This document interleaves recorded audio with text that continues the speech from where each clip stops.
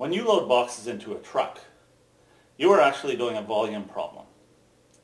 The truck is a rectangular prism, and the box is also a rectangular prism, also known as a right prism.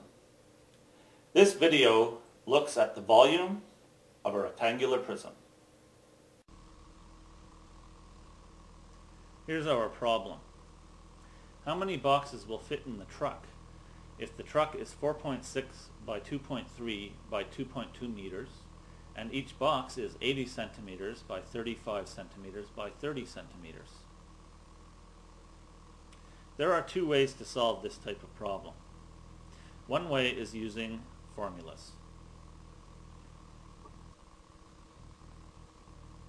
The volume formula for a rectangular prism is length times width times height.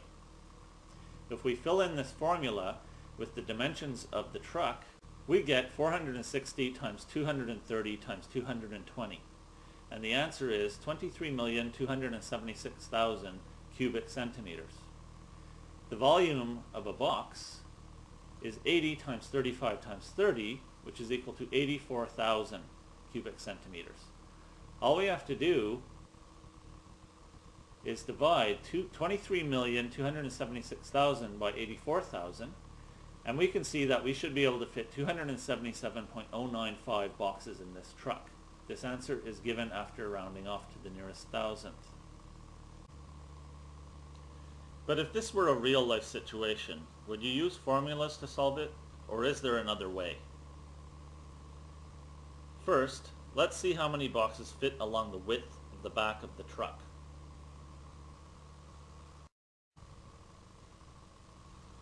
Six boxes fit, with a bit of space left over. Now, how many boxes can fit as we pile them towards the ceiling?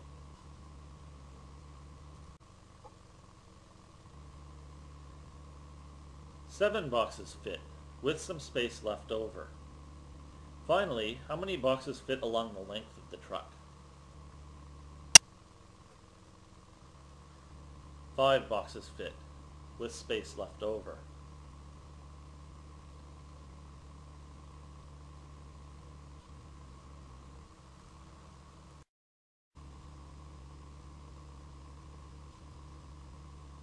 By doing the problem this way, we can see that only 210 boxes fit, unless we want to cut boxes into pieces, but we probably don't want to do that.